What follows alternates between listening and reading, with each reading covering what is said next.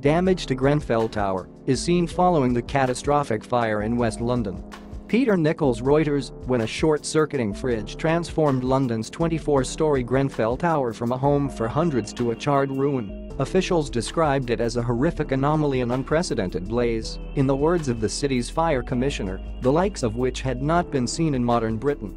But now, after nearly 2 weeks, dozens of failed safety inspections and the hurried evacuation of thousands of public housing residents, Grenfell is looking like something else entirely, a dire warning. The blaze that claimed at least 79 lives, residents say the true toll is far higher, has prompted tests that point to an epidemic of flammable exterior cladding on high-rise buildings across the country. Of the 75 buildings tested so far, a senior government minister said Monday, 75 have failed fire safety tests, up from 60 out of 60 on Sunday.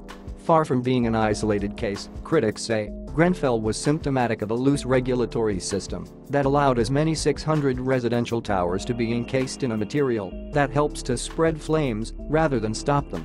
For the cash-strapped local councils that manage the buildings and for the tens of thousands of residents who live in them, the revelations have brought agonized choices: evacuate without a plan for where people should go next, or allow them to stay and risk another Grenfell. Everyone is absolutely terrified, said Kay.